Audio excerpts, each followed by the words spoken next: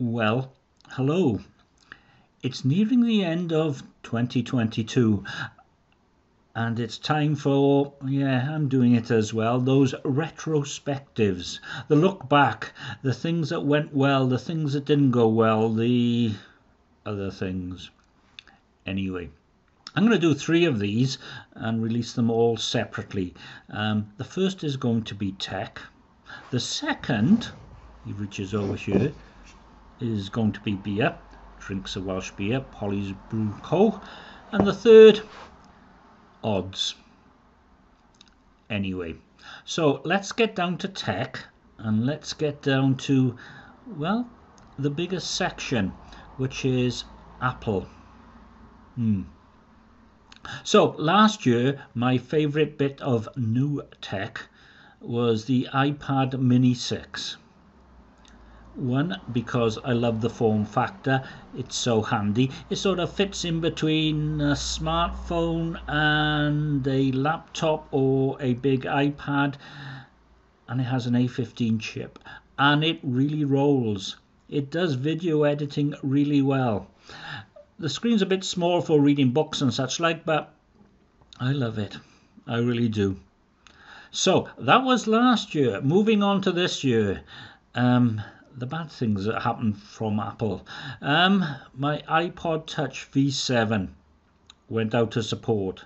It's no longer supported by iOS V16, although they are still supporting 15. It's on 15.7.1 at the moment, which is good news. I use it as a podcast machine. I have Overcast on there and I pay for the removal of ads. That's ads from the app, not from the podcasts. Although that has been a bit of a thing this year where I've paid for more podcasts to remove the apps. However, I got a replacement one from Argos and I've mirrored it. Although I didn't copy all of the settings, I just basically set it up from flat. The battery in the original one is still pretty good, so I think that'll go on for another couple of years. After that it will be, I think, a small smartphone. Probably, I'm not sure if they're going to do mini iPhones in the future, but it'll be an SE or something like that, and that will be the replacement. So that's a bit of a sad thing, but hey, I'm still going well. The iPhone 13 Pro, great phone, great battery, although I've started to get resprings. That's where the launcher, the screen that you see with all the icons on it, just restarts randomly. Upgrades don't help either, so I'm not sure what it is, and I'm sure the way around it would be to wipe it out and start again, which I don't intend to do.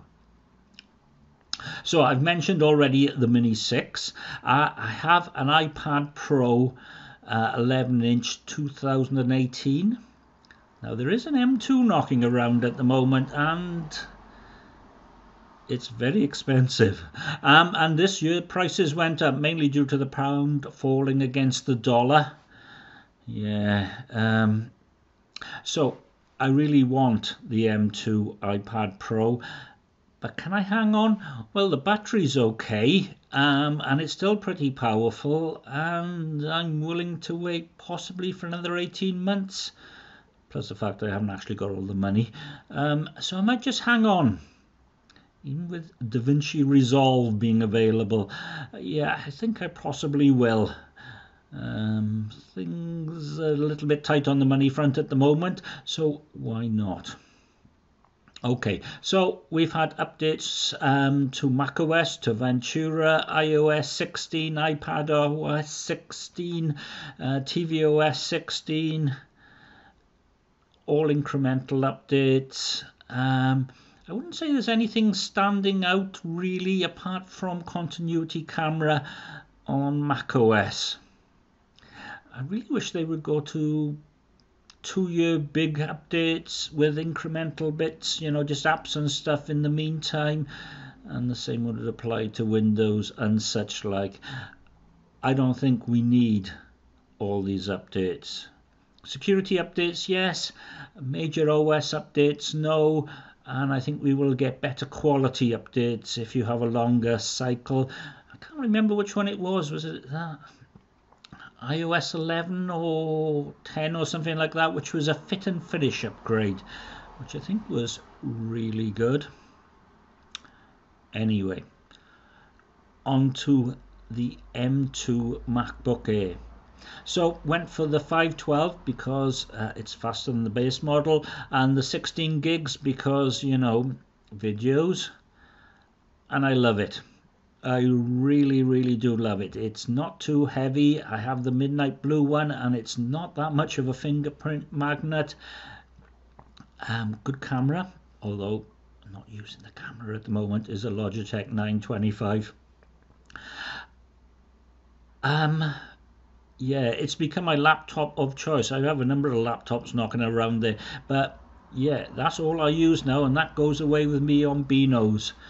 And with its efficiency, battery life is excellent, and its speed, especially on videos, it's made me think that when Windows 10 goes out of support at the end of 2025 or sometime in 2025, the efficiency and power of the M series chip and macOS will mean that I will move over from Windows to macOS, probably a Mac Mini, and it'll be bye-bye to Windows, apart from any laptops that I still have in operation. So that's it for Apple. They've done really well. The hardware has been exceptional. Oh, the software, not so much so. Oh yeah, AirTags. I'm now up to 3 and close to 4. Exceptional products, really good. I like them a lot.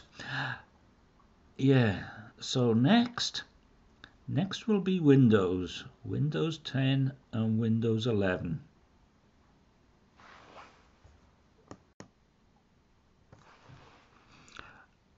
Windows and Android. They are bedfellows. If you have a look at is it the Surface Duo? It runs Android, and my phone on Windows, Android. It's their Play It ecosystems. So, anyway, oh yeah. Dead Pony Club, 3.8%. Very sessionable and nice. Hoppy too. B++ if you're asking. Windows. Okay, so Windows 10 and Windows 11, which are coexisting at the moment. They have both gone, I think, to one major update a year, so no longer H1 and H2. Mind you, H2 on Windows 10 was, well, what did it do? It sort of installed, and there you were. So I have 3 Windows machine. My desktop can't go to Windows 11. Probably could, actually. And I have 2 laptops, including a Dell XPS 13. And I'm going to leave them all on Windows 10. I said before, when talking about Apple, that I'm going to move over to Apple, but it's going to be a long and slow progression. I still am a Windows user at heart. I like the interface. The underneath bits, not so keen, and you can still find the control panel in Windows 10, and Windows 11 is a bit, yeah, even though apparently lower RAM usage. So Windows for me was, well, there you go, and all that sort of stuff.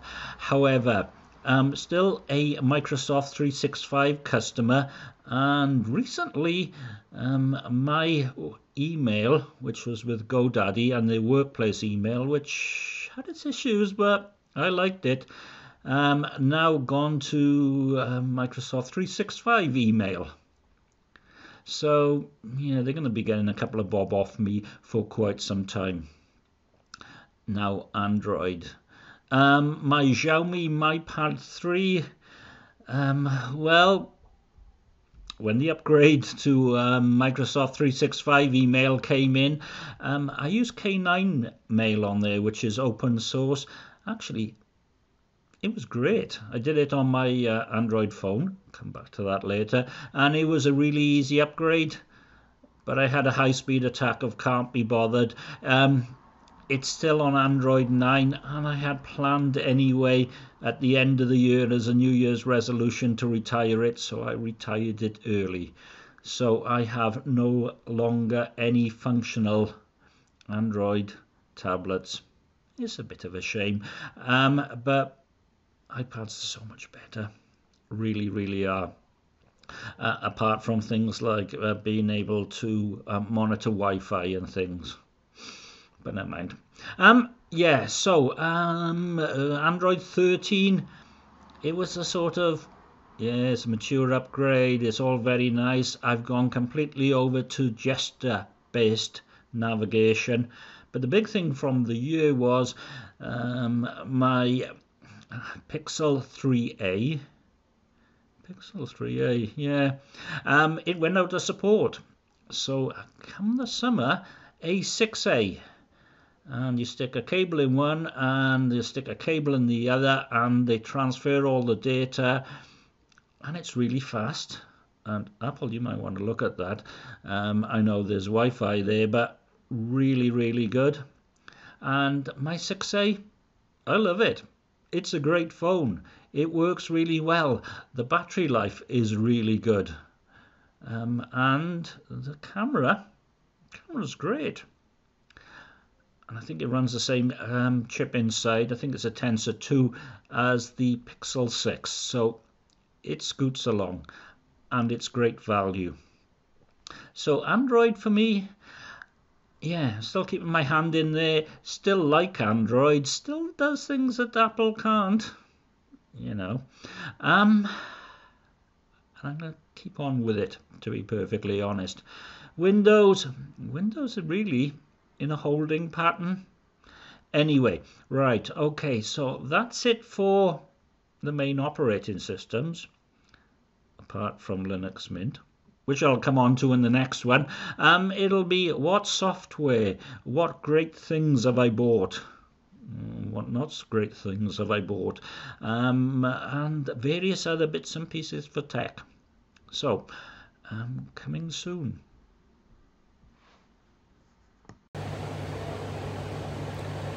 Tech Part 3, live from the John Wallace Linton with a cut pint of Christmas Grand Cru.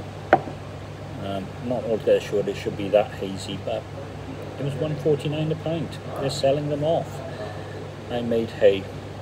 So this is all the other stuff: mobile networks, accessories, software, predictions. Just push that up a bit. In no particular order, and sometimes repeated, because, you know, things like that. So this year, my 3 connections, which are the SIM in my iPad Pro, the SIM in my MiFi, and the SIM in my iPhone, they all went over to Smarty, which I think is 3 anyway. It certainly runs on the 3 network. It's considerably cheaper, and if you put them all together, that is considerably cheaper as well. You don't have mid-year price increases, and you still have European roaming. Not that I've been outside England, but should I need it, it's there. And I did it over about a month and a half, moved one at a time, all that sort of thing. Had 1 or 2 issues, but their online tech support was fine, and I like them. They're very good. They have, as if you're with 3, they have the same problems as 3. The network, especially in the middle of the day, is completely oversaturated. However, there is 5G knocking around, and there's 5G in Bedwas as well, so that's better. Next thing, accessories. 2 accessories that stand out for me. First one was the Logitech Litra Glow. Now, I did have a couple of LED lights, but they were cheap, and you could put them on a tripod, or you could put them on a box, and 2 different lights, different lighting and all that. but if you had glasses on, you would still get the reflection in there. The Nitro Glow, much softer, software controlled, color temperature can be controlled as well. Runs off a USB-C port. Really, really good. I would recommend it. And the next one is the Belkin continuity camera mount for an iPad Air. No, MacBook Air or MacBook whatever. You can get one for the Apple monitors now. It's MagSafe, so I had to get a new case because my case from my 13, well, it didn't work with that. Really good. Plop it on the top of your screen, and off it jolly well goes. Continuity camera, or I can do camo, or I can do detail lab. Rather expensive, but is good. Is very good. My main new app of the year, cross-platform, Upnote. I've moved on from Evernote to Apple Notes. The problem with Apple Notes is it's not cross-platform, and if you use it through the browser, you can't have hashtags. I'm not altogether sure why that would be, but you can't. So I was looking for something else, and I found Upnote, and they were having a sale, and I think it was £19 for lifetime. It works on everything, including Linux. It's a snap-on Linux. I think it's a flat pack as well. The syncing is very fast. The support is very good. It is continuously developed. And that's a bit of a winner, and I like it a lot. The Mac app of the year, because there is a Mac app. Well, when I still had my MacBook Pro, i5, 8 megs of RAM, 8 gigs of RAM, 256 gigs of hard disk space. I downloaded Detail. It's a video app where you can use your phones or iPads as cameras, and you can swap between them, and you can edit backwards after the fact. And it just didn't work. It just collapsed. And then they moved completely over to M-size chips, and now it really goes. And you can overlay the video with text or pictures, or you can share with screens. It's really, really good. There was a pro version, or there will be a pro version. I got it via Setup, but then they moved off Setup, so I came off Setup. And sometime in the new year they will have a pro version which removes various things and gives you extra functionality, which I'm already saving up for. Small team based in Amsterdam, and they're on Discord. Okay, okay, back to mobile networks. I have a Tesco SIM in my 6A. There is not much 5G around on the O2 network. I think I had it once or twice. I think that was Gloucester. I haven't been into Cardiff much to see it there, but get that together, O2. Really, really, really. The slow, but here it is now, and everyone's got one app, which used to be Slack, is now Discord. Everyone's got a Discord. Quite a lot of them are via Patreon, and also because I'm on Twitter advert free, they have one as well. And I think if you watch the Saturday Wraps, you'll know that I did a Discord live from the Brew Monster tap room in Caerphilly. That was good. It's a really good app, even though on the desktop it's Electron. Right, okay, so the end of the year and into next year, AI. So you had Stable Diffusion. Give it a few words, it'll draw a picture for you. ChatGPT, give it a few words, it'll do you an essay, it'll write you a film score, it will do a poem. And then there was it Luna AI? It'll redo your pictures for you. Next year, AI is just going to explode. It's already started, and teachers are worried because it'll write your dissertations, it'll write exams, it'll write practically anything. I think it's going to be an interesting time. I really do. And I think people might end up being out of work. 'Twas ever thus, though. So that's my third and final tech look back and look forward. The next one, possibly not from Shure, will be on beer. We all love beer. Thank you.